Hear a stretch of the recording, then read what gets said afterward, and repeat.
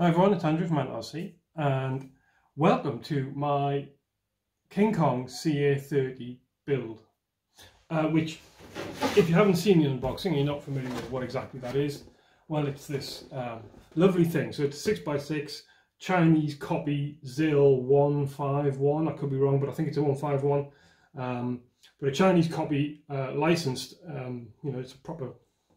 It is called the CA30 in China. That's actually what it is called. So it's true to life. I'll try not to call it a Russian truck. I'll try and call it a Chinese truck if I can. But yeah, so King Kong, it's a 6x6 of course, full metal chassis, plastic cab, flat wooden bed. Now this video is really, or maybe a series of videos, I don't know how long this is going to take, is going to be the chassis. Okay, I'm not going to talk about the cab, I'm going to talk about the flatbed. We're just going to do the chassis. At this point, it's Easter Sunday, 6 o'clock in the afternoon, and what I'm going to try and do, is something a little bit different for us on the channel. Terry's doing his mammoth build, which is great, and I feel a little bit inadequate next to that. Our mate Steve, who is Mid Wales, oh god, I've forgotten. I'll put a link down below. It's Mid Wales RC Crawlers, I think. Anyway, he's doing a TF2. I haven't researched this at all. I haven't practiced this either.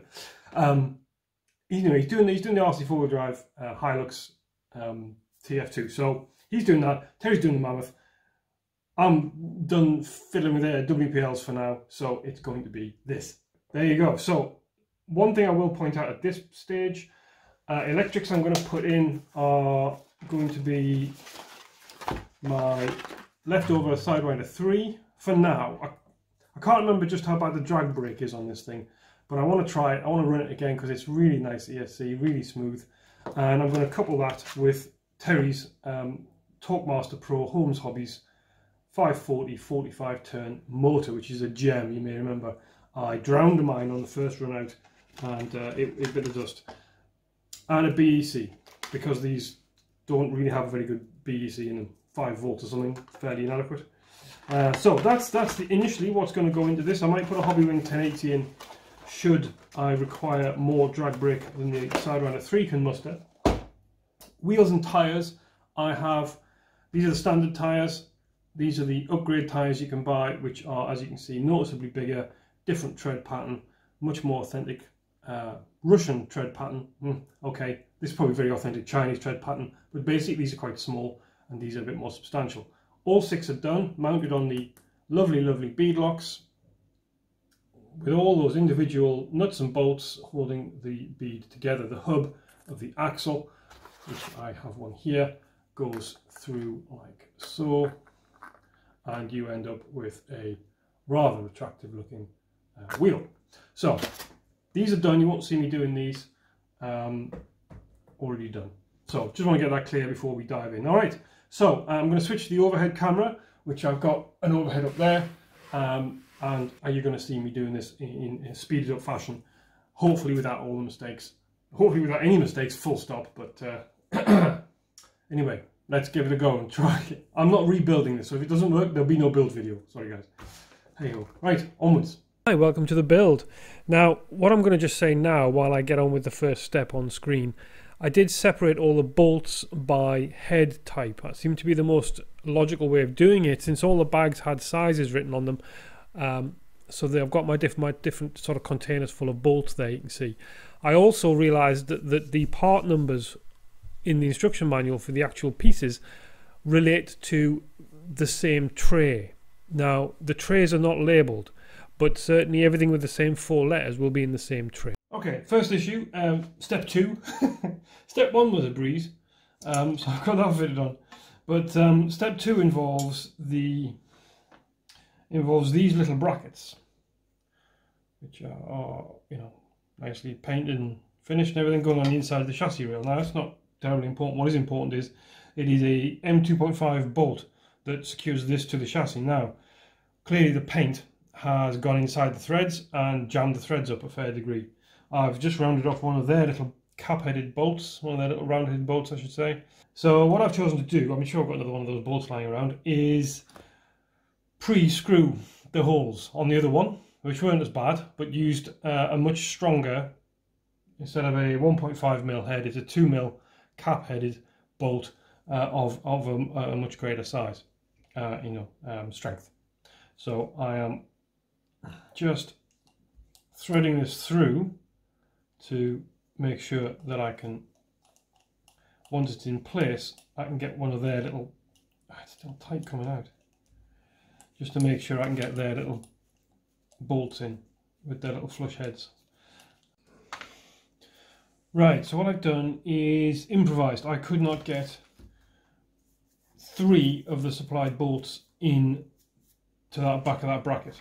Okay, they just would not. They go part away and then they just start stripping. So I've binned off using them, and I'm using some much stronger from the spares box, some slightly longer, they're probably 2mm longer thread, and they've got the big button caps on, but they're 2mm, much stronger, and a little bit of resistance, but they just drive through. So I've had a look ahead in the instructions. I don't think there's anything going to be snagging on these slightly longer bolts. It doesn't appear to be anything sitting right here, so we might get away with it. Obviously, if I need to put shorter ones in, then I'll have to have a proper rummage about, but for now. Okay, bolt issues sorted.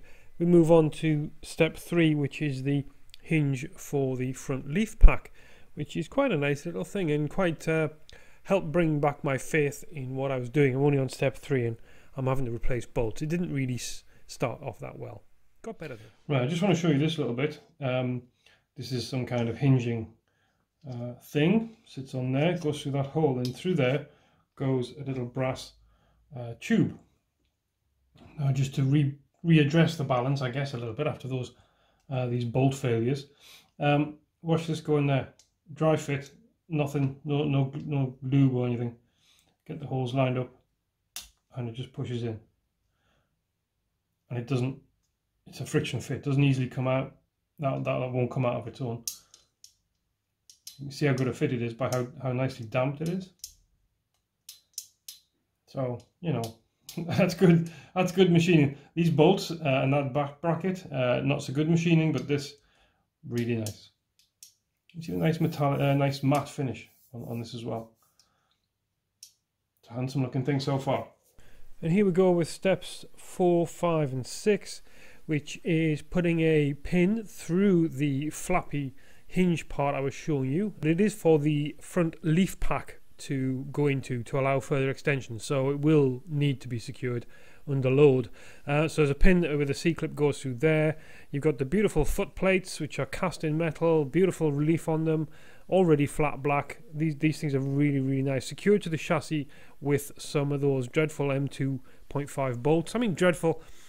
There's probably nothing wrong with the bolts. I just, on reflection, I think maybe the 1.5 hex head is the problem. It's just with the tight fit, the 1.5 driver just can't get enough strength applied without stripping them.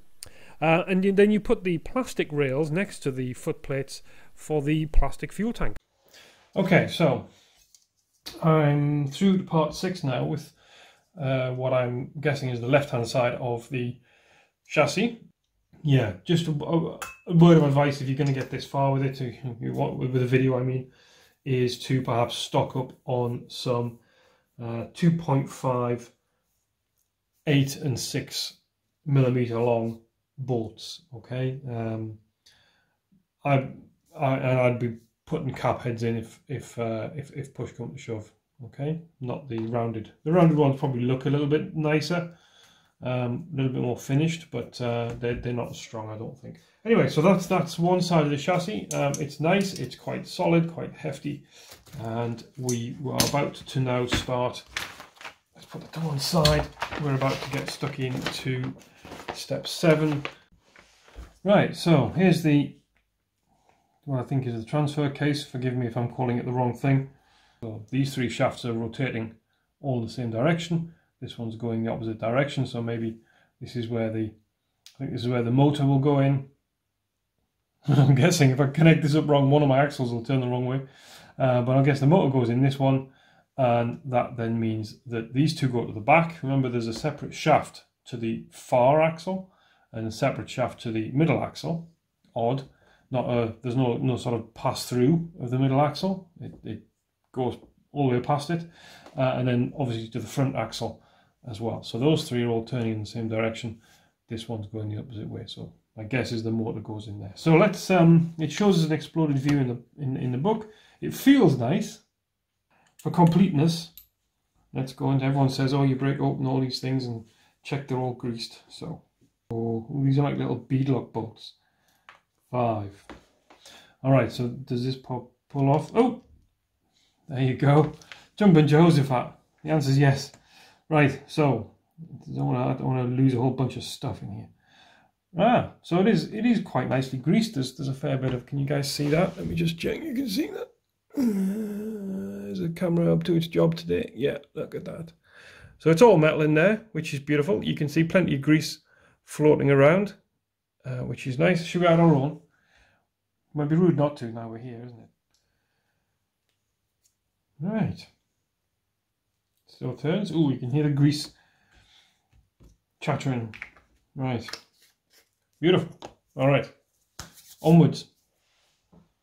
So what you're seeing here is me completing steps 8, 9, 10 over to 11, which is putting the transfer case into the chassis, onto the chassis rail with M3 bolts going no bother, a fixed drive shaft, which leads to, I guess, an extension piece, which we're going to talk about in a minute. This extension kind of piece here looks like it reminds me of a turbo. I don't know what.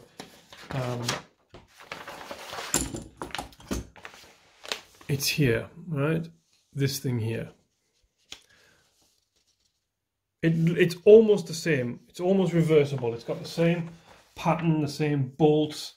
It's got the same kind of textured bolt finish on it. It looks almost the same, but on my example, the shaft stuck out slightly further on one side of it, than it did on the other. Now I tried this originally with the long stub pointing towards the transfer case, and it didn't seem to sit it stopped this bit sitting straight. It seemed that it was just too far back, the hole. So I've reversed this and put the shorter stub to meet this fixed drive shaft. Okay, and then now the whole thing seems to sit a bit square. I don't know whether that's intentional. It doesn't refer to that in the manual. It doesn't tell you to mount it one way around. So maybe watch out for that if you're building this.